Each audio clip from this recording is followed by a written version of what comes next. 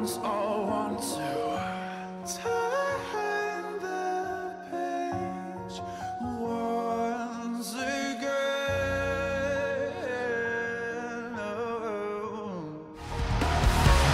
This is again an offering in your favor, a sacrifice in your name, but once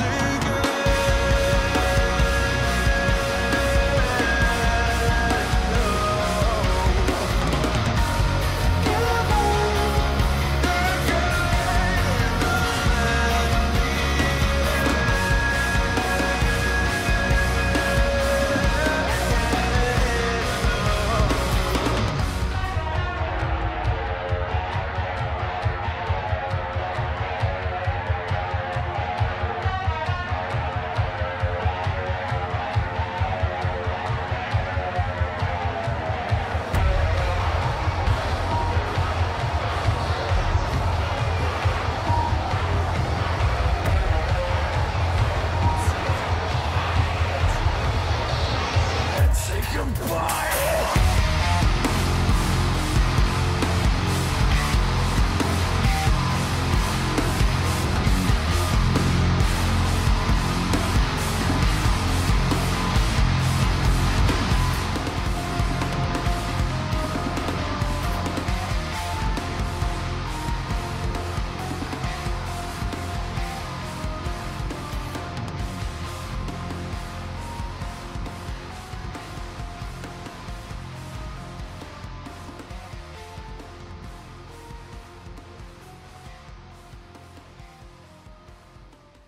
The Offering.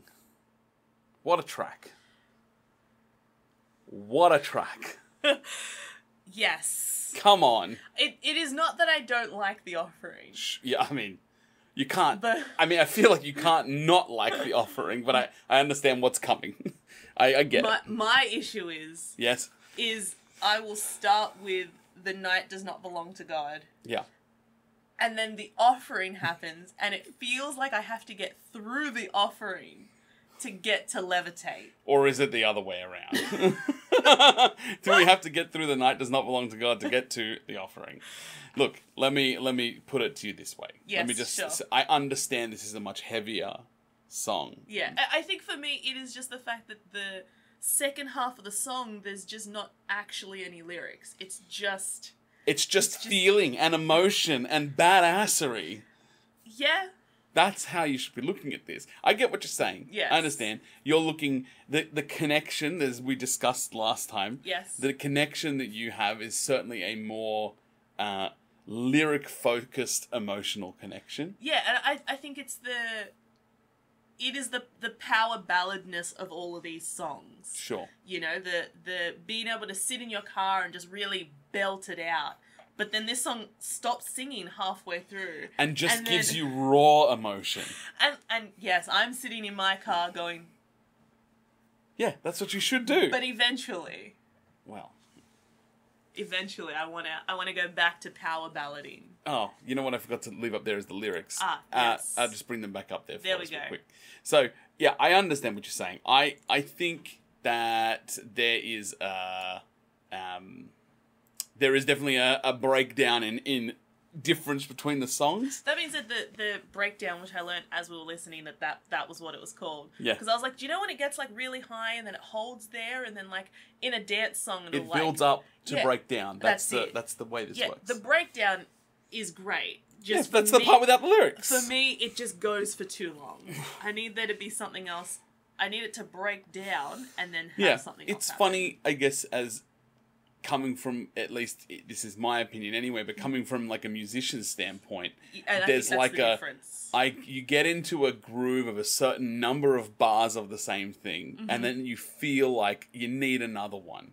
Now, if they cut it off too early, you would definitely notice the difference. Yes. And it wouldn't sound right. Yes. That's all. I think that there's a certain resolution that comes with this, and it happens a lot in a lot of Sleeptoken songs. They do a lot of fade outs rather than ends. Yes, they do a lot of fade outs, don't they? Yeah, which is fine. You know, it works for certain things. It certainly has a different sort of feel to it because of that. But anyway, I think that it was awesome. and I as far as I understand they play this song a lot live. Yeah, fair. Because it obviously is a big thing. Second of all, if we're going to just quickly segue into the discussion of the song itself and the lyrics and the meaning, The Offering is like the song that this is all about. Yeah. Everything that they do from this point forward is, this is an offering. Yes. And I think it's been picked up by the community like us and other people to when they do something, everything's are offerings to, sleep and to this situation and this kind of thing. So I think that The Offering does very much encapsulate the basic nature of... The basic law of Sleep Token. Yeah, that's what it feels like to me. When you look at some of the lyrics, right? Entwined. Sacred. He does love an entwine. Oh, he loves a bit of an entwining. Garden. Yes. Teeth. Yes. Bite. Offering. Sacrifice. All of these words are essentially the encyclopedia of what's coming. He took them and he just scattered them throughout And the rest of it. The trilogy. Yeah. I think the motion of, and I still think that this is talking about sleep in and of itself. And this is Vessel talking to sleep, right? That's the difference between, This is his offering to sleep. Exactly. Yeah. And I know in the last episode I was like, I don't really see sleep in the songs, but in this one, it You backtracked? Yeah, I'm going to backtrack often. Sure.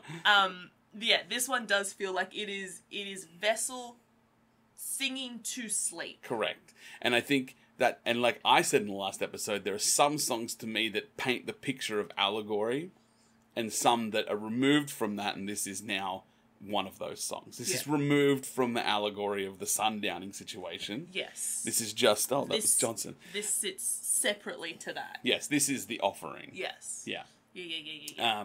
So, the things that I see in here, the things that, this relates a lot more to the whole of Sleep Token because of some of the reuse of the lyrics and some of the terminology here, but take a bite is the thing that he talks about the most. Yeah, he loves a bite. He loves biting things. and I've had a lot of time to sit with this, and there are certain songs that use it maybe better than others and where it fits better than other songs, but I have a problem in that I don't understand if he's asking sleep to, take a bite, which to me is experience me. Yeah, it feels like come back to experience me. Yeah. Take a bite. So then, if that's the case, I get the feeling that it's probably sleep talking to Vessel.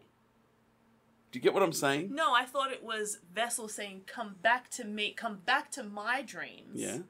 And take a bite of me. Come back and experience me, Vessel. Yeah. It's just that... You sleep, come back to me. Are you asking... Let me try and find a different way to phrase this. I'm asking sleep to come and take a bite of me. Yes. Right? So... That was how I interpreted it.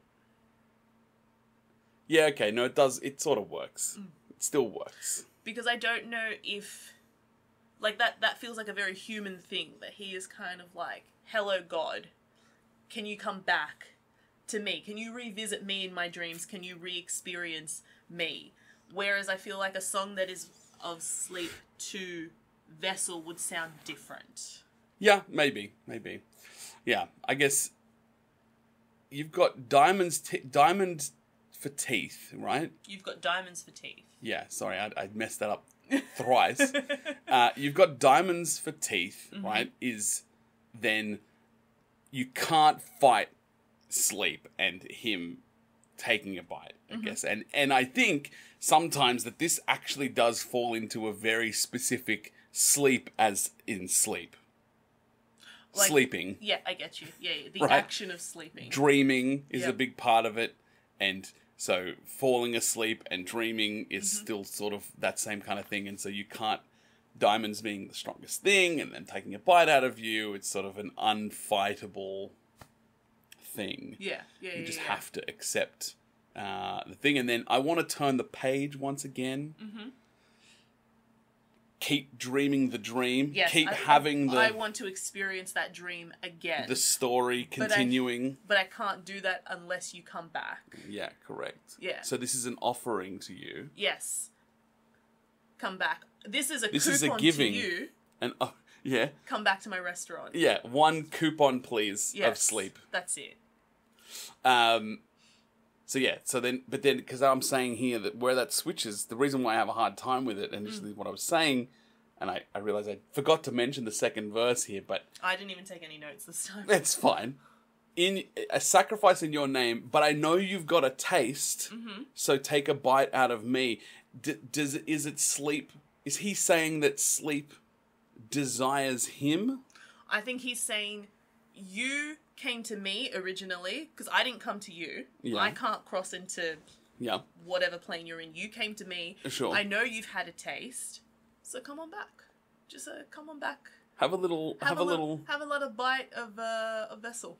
Secondsies. Yeah, just have secondsies. And then 11sies. Yeah, have 11sies of vessel. He says if I could be breakfast, lunch, dinner, secondsies, 11sies, that'd be dope because you've already had a taste. Yeah. Because remember, you propositioned me. Yeah, not the other way around. That's true. So maybe you can come back and we can turn the page. You know, that does paint, again, a bigger picture of this thing, because I think that the only interview, right, that there was, describes that sleep came to Vessel in a dream. Yeah. And then that's what this became, right? So... He didn't summon him. No, correct. And so then turn the page once again, same thing, continue the story. Yeah. Give in, let me lay... Yeah, that one I give in again, so come back to me. Let me lay, I have no idea. Go to sleep. Oh, okay. Just let me go to sleep? Just let me lay down. Yeah, fair. My arms belong around you, which I suppose is just, come together and that sort of thing. Take a bite, I want to know, I want to. Right, I need more of the story. That's the point, because I want to turn the page. That's all that's missing from there is turn the page. And then it shifts into take a bite, which... Then, in terms of the motion of the song, that's when the stuff starts to get heavy. Yes. And that's the dreaming, right? Like, that's the turning of the page. That's it. Yeah. That's it. I think that's it. Yeah. If you have a very different interpretation... And I'm sure you will. Yeah. Please leave a comment down below. We'd love to know what your interpretations is of the lyrics and where it sits in the overall arching story. Yeah. Whether or not you think there's a full story, you think the songs are individual, there's obviously a theme going on, right? So, yeah, we'd love to know what you think and let us know down below your thoughts, and we'll keep telling you ours. Yeah. So, like we said last time, we are ranking the songs on a fluid chart, but separate rankings between the two of us because we have... Very different musical tastes. Very different musical tastes most of the time. But again, Sleep Token is a thing that has brought us together in terms of musical taste, which has been fantastic. Yes. I've enjoyed that step in our relationship. Yes. Having a mutual musical group to talk about has been a lot of fun. Yes. So, it's going to build on each episode again, which is something I didn't mention last time, but, I mean, maybe it was obvious. I don't know. Sorry, my cat just bit me. Thanks, Johnson. Johnson. Yeah, so obviously there's my ranking last time. The Night Does Not Belong to God. I put it at number 5. And just before we continue, yeah. we will have this in the description so that you can download and you can play along at home as well. We'd love to know what your rankings are. Please. So, The Offering... Yes. It's hard, but let's just pop that in number 2 position. Number 2. Number 2. Number 2. Number 2 position. You're saying... I'm trying to say, right? Let me justify. Because if you do play along at home, we'd love to know what your rankings are, but we'd also love for you to justify why you have put which song where. So where you've put The Offering and why you believe it should go there. Yeah. So, okay, let me justify. Yeah. Justifying. Begin justification. I'm saying to you that I need the offering is great. Sure. Let me start there. What a banger. What a banger. Right? Banger status. It is a banger status. I'm saying that there is definitely a distance between The Night Does Not Belong to God and this song. Yes. It's not far enough at the moment that I need to make, it number one or something, or push down The Night Does Not Belong to God, because I've got plenty of space. Yes. Early in the game here, we have plenty of space. Yes. This is Take Me Back to Eden is going to be a very hard album to do. Yeah. I don't know how we're going to get there, but I'm saying that I don't know if I can give anything the number one position as of yet. Yep, fair. But damn, that was a banger. Alright, so we've got... The offering. Pop it in there. There we go. Good. Wonderful. That's where I sit at the moment. Again, this is a fluid system. I'm not committing to anything until we get to that final episode. Right? Yes, where it's all. Then we need to solidify that list. Yeah. Hi, Alfred. Okay, so yours. What's yours? Where's it going? Don't break my heart. I was going to put the offering at about 20.